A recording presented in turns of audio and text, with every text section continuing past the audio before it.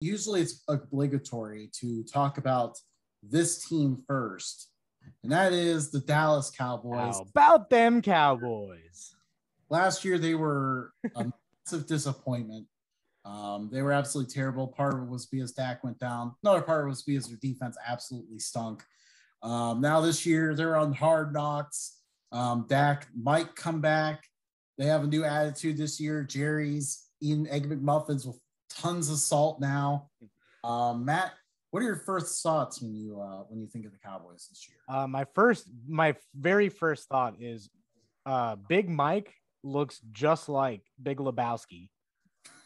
Like with that beard coming in, it's just like, dude, like he's trying some things, but defense looks pretty bad as normal. I think it's a little bit better than last year, but they did lose their corners, so it's like, we'll see how that goes.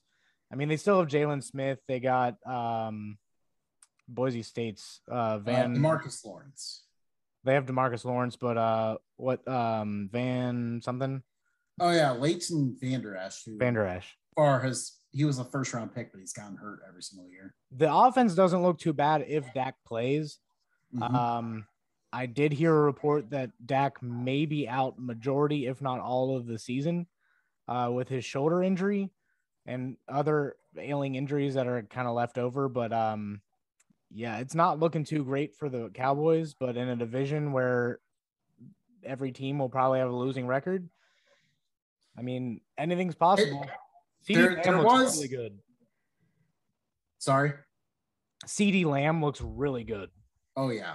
I mean, there was encouraging news just today. Dak did return to 11-on-11 practice, so maybe there's a little bit more optimism there. They're definitely relying on Dak because, I mean, their backup is some guy named Cooper Rush, so they definitely need Dak to play to have success this year. If they do, I mean, they have a decent offensive line. It's not great, but it's definitely towards the top half of the NFL. They got some great receivers with, obviously, like you mentioned, CeeDee Lamb coming on. Amari Cooper. Gallup is still there. Amari Cooper, if he can ever get consistent, I'm not sure if he will. He's very talented, though. And then obviously the running back, they got Zeke and Pollard, who was coming on as well. The offense looks pretty good if everyone stays healthy.